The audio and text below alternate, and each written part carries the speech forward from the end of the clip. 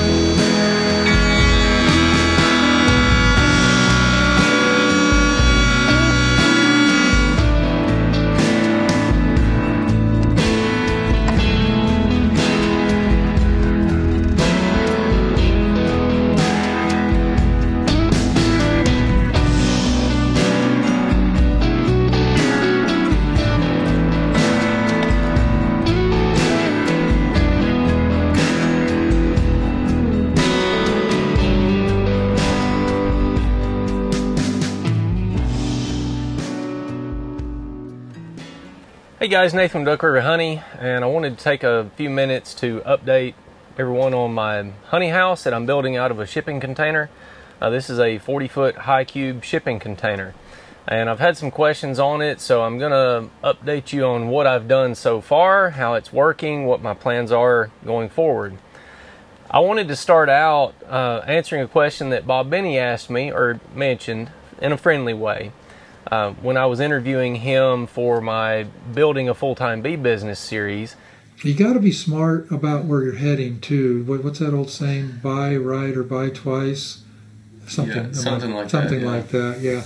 There's something to be said for that too. If you know you're only going to be using something for a year or two or three, and you have the wherewithal to purchase the one that you're going to step up to 3 years from now, maybe it would be smarter to bite that off and do it now. That might come in the, I was watching your videos on your honey house, and I couldn't help but wonder, what's his next step? Where's he going next? Is he going to have to build a building here? And if you had the money, which maybe you didn't, it might have been a little wiser to go the building route in the first place? Maybe you don't want to grow any. And now, forgive me, now I'm asking you questions, but do you see yourself outgrowing those containers and all of that? He basically asked me if I was going to outgrow the containers, and if I had the wherewithal, would you have been better off with a building from the start? Basically, it's the argument of buy once, cry once, versus taking steps and spending money on all these steps versus just biting off a chunk and getting what you really need in 3 or 4 years. Go ahead and doing that now. I've got some reasons for doing it the way that I am. Where I want to build a building on the farm is on the front corner. It's got road frontage, it's got electric nearby, it's got city water nearby, and it would be easier to get semis in there. And if we ever wanted to sell that corner of the property with that building on it, it would be multiple use. There's other farmers around that would use it. So that's really the spot where I would want to put it. Also, if we have people coming in to buy honey in a retail setting, something along those lines, it would be on the front corner of the property. Wouldn't have people in the inside of the property. So the problem is that my 101-year-old grandmother owns that property still, and I don't. So I'm not going to build on it until I can get ownership of it, if I can get ownership of it. So that's something that I think about. I do own some property in the back of the farm that I could put a building on. So there are some other reasons that I'm not jumping into that right off the bat. And the big one is cash flow and equity. I don't want to use a lot of debt, if I could even get the debt, to build, to fund expansion on a business and then hope that the business can pay back that debt. That's a recipe for bankruptcy. That's how people go bankrupt. They try to start a business with debt instead of building a business as they go, and it's more of a certain thing when they use debt to expand. Debt is a catalyst. It does nothing but speed up things. It will speed up your success, or it will speed up your failure.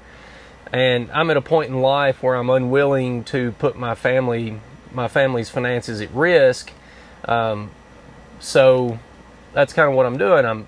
I'm building this out of cash and trying to get into this as cheaply as I possibly can, so that I can build my production, my supply. That would be my hive counts, my own honey production. And once I get over my legal hurdle of getting my permitting, then I could buy honey from other beekeepers, and that would allow me to expand my supply and offer a year-round supply to my wholesalers. This building will also hopefully buy me time to build up that wholesale network, because there's a lead time on getting in with groceries.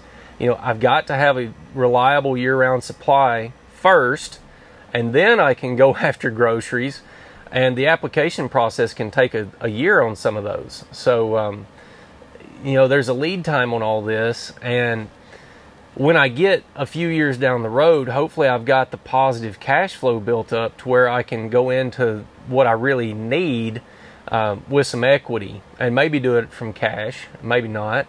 We'll see. Now, that begs the question, what am I going to do with these containers when I outgrow them? My immediate plan is to get inspected on this, get it permitted, and then within a year or two, I'll probably need another 40-foot high cube just to store honey in. And my plans for it would be just to get the container, get spray foam insulation in it, and stick an air conditioner in it to keep the temperature down to an acceptable level, and just use it for storage. A few years down the road, when I get a real, quote-unquote, real building built, you know, I'm envisioning something like a 40 by 60 with 20-foot sidewalls and sheds off the sides.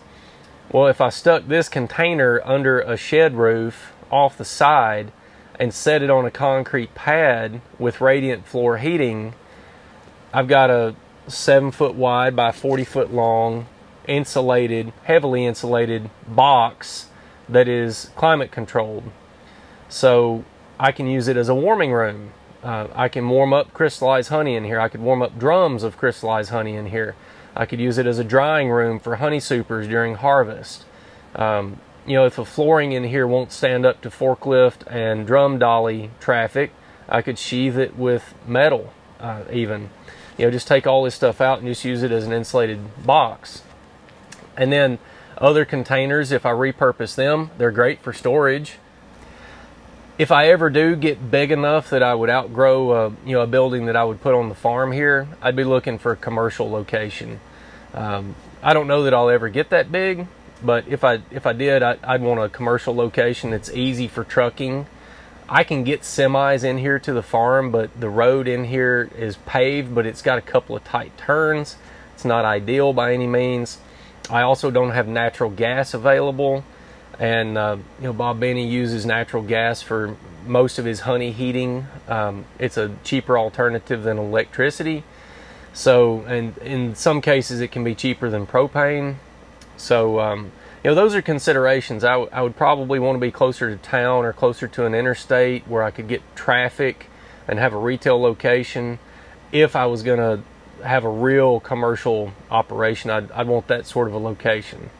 But that's years down the road, and I may never get there. I don't know that I want to get there. So site improvements for this location, there was a single wide trailer real close to here 30 years ago that got sold and moved out, and they left the site improvements in the ground. That is why I set this container where I did, because I tapped into the city water, I tapped into the old electrical service, and I've just connected to the septic system.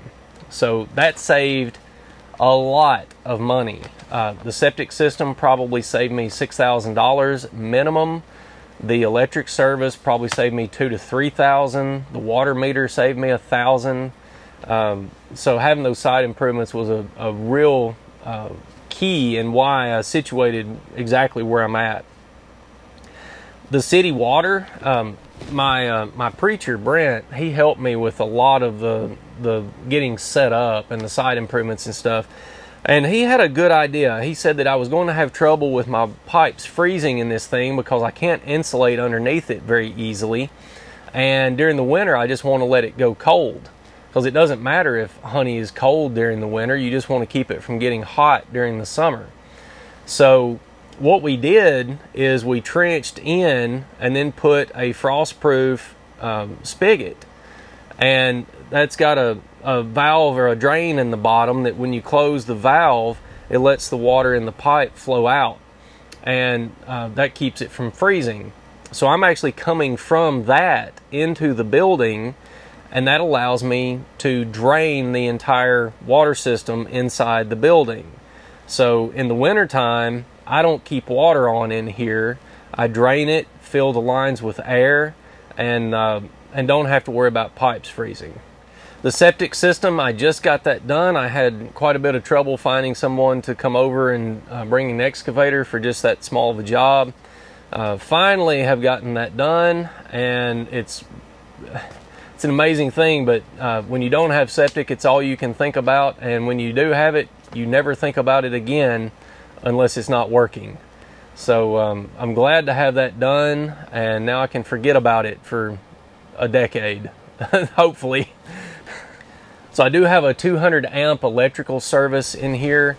I could have probably gotten by with 100 amp, but it's not much more expensive for the box and the service to run a 200 than it is a 100. I'm glad that I went with a 200 amp service, because I ended up going with a tankless electric water heater, and that thing runs off of 3 40 amp breakers. So it's using up quite a few slots in my service panel just to run this one thing. Now, the reason I went with that tankless electric, I really debated going with a propane, because I think propane would produce more hot water faster and it would last longer. But I don't have a propane tank here, a big propane tank, so I would either have to have one set by a company and then have trucks come in and refill it, and I didn't really want to do that. Or I would have to start shuttling 100-pound propane cylinders out here and, you know, put them in the truck and take them and have them refilled and do it myself. I didn't really want to do that either. And then it just made sense to me that I've got a 200 amp electrical service. Electrical's already here. I don't have to refill it.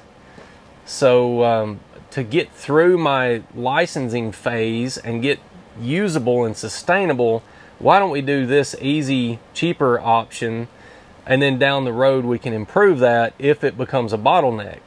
So that's what I did. I never really considered using an electric tanked water heater just because of space. And you'll see in this honey house, I made a lot of decisions because of space. It's small, it's tight, everything is in tight together, and that's just a fact of life in here. You know, it's functional, but it's not ideal. So the floors, again, these shipping containers have got 2 layers of 3/4 inch marine grade plywood. There are metal struts spaced about every foot or so. I don't know the exact measurement. And the plywood sits on top of those. So I came in on top of that, put a layer of Spectracide down, put 2 layers of blue foam, blue 1-inch foam. It gives me about an R10 under the floor. Then I sheathed it with Advantech, which is very water resistant. And then I came over that with Smart Core Pro vinyl plank flooring from Lowe's. It's a commercial grade flooring. It has a 20 mil wear layer, and it's waterproof and it goes down easy. So that's why I chose that. I don't know that it would hold up to drum dolly traffic very well, because honey drums will weigh, 650 pounds or so. So it may not hold up to dolly traffic, drum dolly traffic. We will probably find out at some point if it does or doesn't. So ceiling and walls, I'm going to use FRP panels. Again, those came from Lowe's. You see those a lot in commercial kitchens and bathrooms. It's a fiber reinforced plastic, and they're real thin. They're only a 1/4 inch thick or so. And I'm going to put those up with the molding strips that you can get for FRP, and probably just use my narrow crown stapler that I use for frames to staple that into the joists. I think that'll work pretty well. I hope, at least. It's going to be a pain installing those because I've already got all the outlets in. I've got all of my lights in. So I'm going to have to measure and cut and try to cut all these holes in there. It's going to be a pain to get all that in. So let's talk about requirements a little bit. In this honey house, according to my state, walls, floors, equipment, and ceilings in food prep areas, handling, storage, etc. must be of a light color, smooth, non-absorbent, and easily cleanable. If concrete floors are used, they must be sealed. So my flooring is waterproof and cleanable. FRP panels are waterproof and cleanable. I'm going to meet that requirement. All wiring and plumbing must be installed in a way that does not obstruct or prevent cleaning behind wall, in parentheses. I did install everything in the walls, and what I did with these walls is this is just 2x4s on 16-inch centers, and the ceiling is drop ceiling. That's 2x4s as well. That allowed me to bury the plumbing and the electric in the walls and overhead, and then still get some R13 insulation batts in. So I'm pretty well insulated in here, and it holds temperature well. I've got the closed cell foam on the inside of the container, and that eliminates condensation completely. And it also adds a little bit of R value. And then I've got the fiberglass insulation, the bats inside of that. That's working pretty well so far. And I expect it to continue to work pretty well. Lights located over food prep and food display facilities must be shielded, coated, or otherwise shatter resistant. I'm using LED disc lights, and I'll say buyer beware on these. I got some cheap ones that were Chinese made from Amazon, got a 12 pack for like $78, and I think I've replaced 8 or 9 of those already. They quit working. So I've had to buy quite a few new ones, and I'm getting better quality ones as I go, and I've not had any issues out of the better quality ones. But now my light fixtures don't all match. So if you've got OCD, that's something to think about. I really don't. It's a honey house, so I don't care if they're exactly the same color, temperature, exactly the same size, look exactly the same, and all that. Don't really care too much. My state requirements do have a requirement for toilet facilities. I'm going to get an exception for that because this is on farm. My sister's house is just right here. My dad's house is right there. And I'm the only employee of my business. You know, is it a business if you're the only employee? It's more like you own your own job. So I'm going to get, I've talked with the state and they said that it is possible to get an exception to the toilet facility rule. Since I'm the only employee, only family members will work here, and there are residences within walking distance. So that's something to consider. On plumbing, provide that there is not backflow from or cross-contamination between piping systems that discharge wastewater or sewage and piping systems that carry water for food or food manufacturing. Backflow prevention is something I need an education on. I think I'm in spec currently. I do have a hose reel here with a 50-foot rubber hose. I'll mention real quick, I get these hoses from Rich Tool Systems, and it's made by Continental, and it's a 100% rubber hose. They're really nice, 3/4 inch rubber garden hose. And then Ely hose reels, I really like those. For a manual garden hose reel, they're very well made. They're not as expensive as some of the industrial reels you'll get. They're very good quality though. So I do have a hot and cold water hose outlet, and this has built-in backflow prevention here. I'll get some footage of this and show it to you.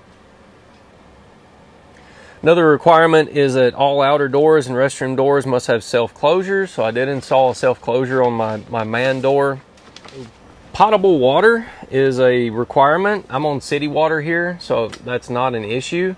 But if I were on well, I would have to pass an annual inspection by TDA to make sure that my well water is pure enough. I've got a requirement in here that I have a hand sink, a 2 or 3 bay equipment sink, and a mop sink. All those have to have trapped drains, and I've got to have a floor drain with a trap drain as well, and it's all got to be on septic. So with my existing septic system that's been abandoned over here since the early 1990s, what I did is I had to find that tank, which was a pain in the rear. Let me tell you, I was looking for it in July and August and was digging holes with post hole diggers, and this red clay over here, it was so hard to dig, and I didn't find it. So I waited until December when we got a lot of rain, ground soft, and I borrowed a probe from a neighbor, and I found it within an hour with the probe. So I guess that speaks to everything in its proper time. It's a whole lot easier to do things at the right time. And then with the septic tank, all I had to do once I found it was expose the top of the tank. I had TDEC come out. I think it's TDEC, Tennessee Department of Environment, something or other, and he inspected it. Basically, he looked at it and said, yep, there's a septic tank, there's an existing system here, and he issued me a certificate of verification. Had the guy come and trench, hooked up to it, and that's all I've got to do. Of course, I'm in a rural area, so if you're in a city or something, you may have more stringent regulations. On the plumbing, again, space. I got the smallest hand sink I possibly could with splash guards. The mop sink I picked up off Facebook Marketplace. I got a really good 2-bay equipment sink, and I'll show you some close-ups of this. I love this thing. It's one of the favorite pieces of beekeeping gear that I've got because I can have 2 5-gallon buckets in each of these bays at the same time. So for washing buckets, this is the key. It's really, really nice. Got a nice pre-wash on it. It works very well. The plumbing underneath these sinks, I put clean outs basically everywhere there's a change of direction. On the end of the lines, if there was going to be an elbow, I put a TY with a clean out on it. It's got clean outs everywhere. I put 3 clean outs in the septic line. I used a 3-inch septic line. and put 3 clean outs in that. I've got another clean out at the end of the honey house. So I've got clean outs almost everywhere that you can have a clog, and I think that'll just make life easier down the road. When I did the interview with Bob Benny on his honey house, he had to jackhammer 100 foot of concrete floor and replace a 4-inch line. So putting wax down a septic line is a bad thing. You know, if it was a bigger project here, I would probably go with 4-inch or even bigger than that, maybe. But when I do a building down the road, if I get on a slab, I'm going to send the septic out of the building as soon as possible and tie into a line outside, just so I've got as little plumbing underneath the slab as I can possibly get. Something to think about. Clean outs, and don't bury your plumbing in concrete if you don't have to. So on the electrical, I've got so many outlets in here, it's sort of ridiculous. I think the most that I skipped was 2 joists. I'd put a box and then skip 2 joists, put another box all the way down, and I put double gang boxes at the end of the container, because that's where I'll bring my honey supers in and then stack box fans on top of them to get them to dry honey out. So I've got a ton of plugs down there. I don't believe that I've got more than 3 outlets on one 20 amp circuit, and most of them are 2. So 2 outlets per circuit. I've got 2 outlets up here at the head of the building that are 1 outlet per box, and those are 20 amp boxes.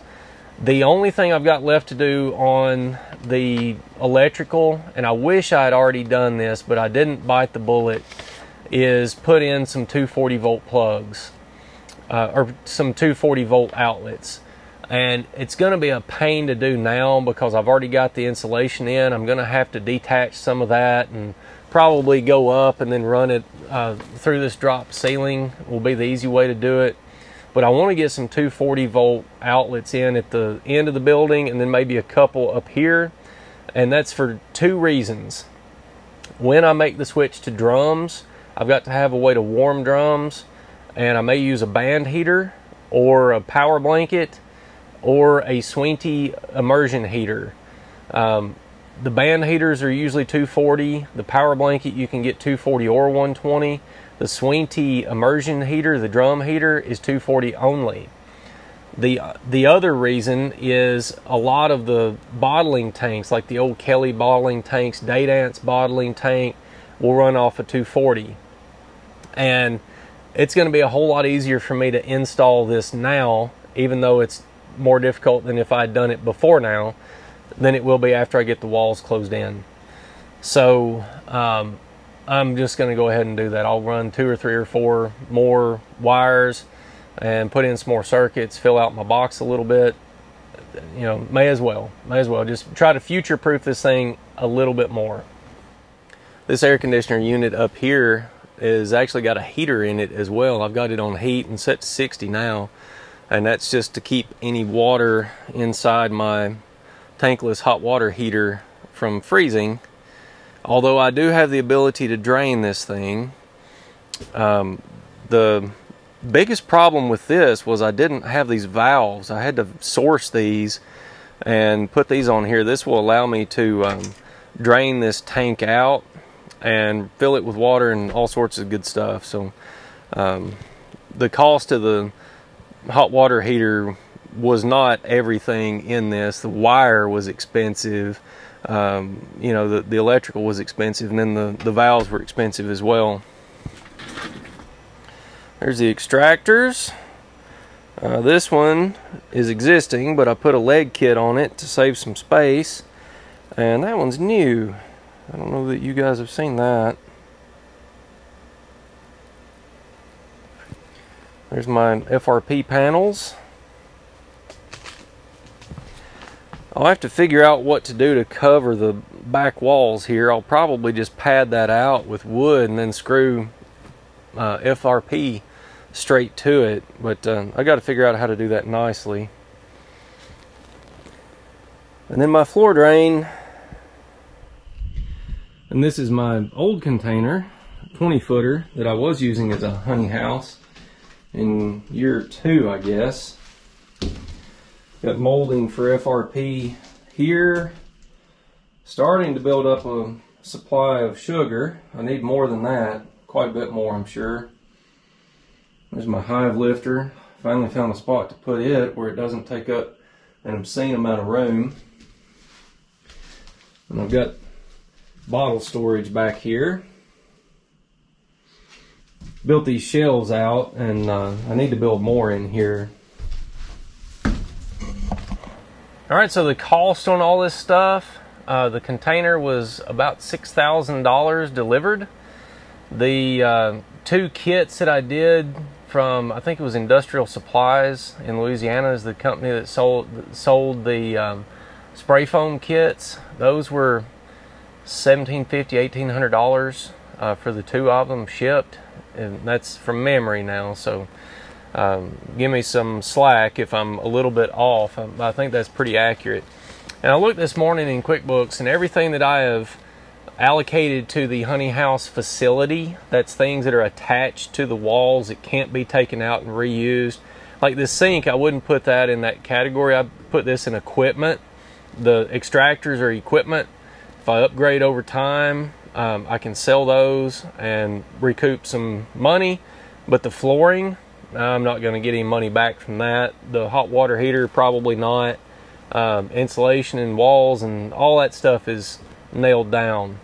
So the cost that I've got allocated to the facility right now, it's about $18,000, a little bit more. And I don't think that includes the FRP panels and the septic install that I just did. So I expect I'm going to be in this thing for about 20 when everything is said and done, by the time I get permitted. And you know, that's a lot of money, but the building that I want to build is probably going to be $150,000, $200,000, and this will get me, hopefully will get me through to where I can afford that. So I think it makes sense. I hope it works well. If anybody else is thinking about doing this, shoot me some questions if you want to, either in the comments, or you can email me, info@duckriverhoney.com. And I think the next part of this series will be after I get inspected, you know, what they said, whether I pass or fail. I'm probably going to fail the first one. It's hard to get questions answered from these folks. You know, that they work for the state, and I know they're busy and they're overworked and all this, but I email questions and I don't get answers. So I think what I'm going to have to do is just request an inspection and then have them come out and fail me. And they'll give me a list of the reasons why they failed me, and then I correct those and request another inspection. You know, it's February right now, so I've got the time to do that before my honey harvest in June. So that's sort of the timing I'm thinking about here. Well, guys, I appreciate you watching. Like I said, if you've got any questions, ask below or shoot me an email. I'll try to answer those. I'll see you on the next one.